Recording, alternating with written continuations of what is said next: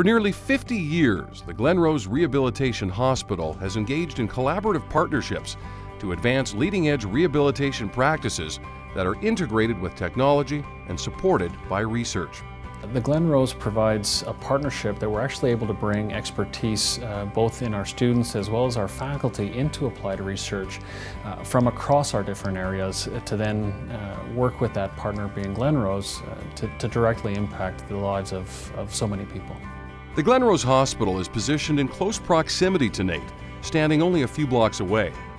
This has allowed the staff and clinicians at the Glenrose to be able to work closely with the students and staff at NAIT. And that's exactly what our clinicians are looking for. They're looking for practical technology applications to help their patients.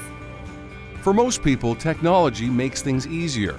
However, for those with a disability, technology makes things possible. Using their mechanical expertise, NAIT students have built a 42-inch multi-touch surface tabletop with a mounting system that allows it to be both mobile and adjustable. We were very excited and quite enthusiastic about building this device that was going to positively impact someone's life. And we're just really fortunate that NAIT has all those skill sets and we're able to pull them together to make one product, the full package. They did a good job because it was really fun for me, and I think a lot of other people would really like it. In collaboration with NAIT, we've been able to develop a series of educational podcasts targeting parents and caregivers. The video project is a demonstration of a daily listening check that we use with hearing impaired children. It's called the Ling 6 Sound Test. Well, the app project was something that we, as a team, developed as an idea or concept. So we thought that the iPad would be a good medium to provide an orientation to our patients when they first come to our program.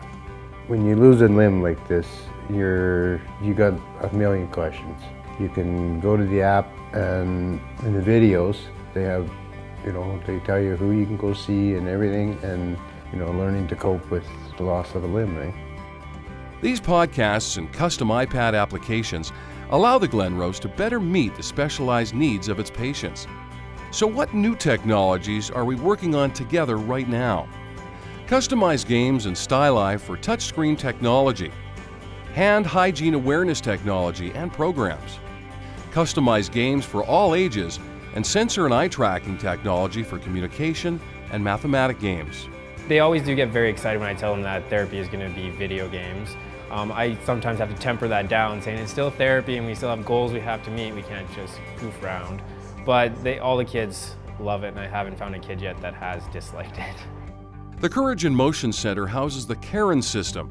Working with NAIT, we are creating customized software for the Karen system that will allow our clinicians to change the scenery and parameters of the system to meet the special needs of our patients. And in the newly renovated Independent Living Suite, NAIT is creating customized sensory technology. This suite gives patients, their families, and hospital staff the opportunity to assess if the patient will be safe and how well they will function outside the hospital environment. As a team and with a spirit of discovery, we are working together to make the impossible possible for the patients we serve.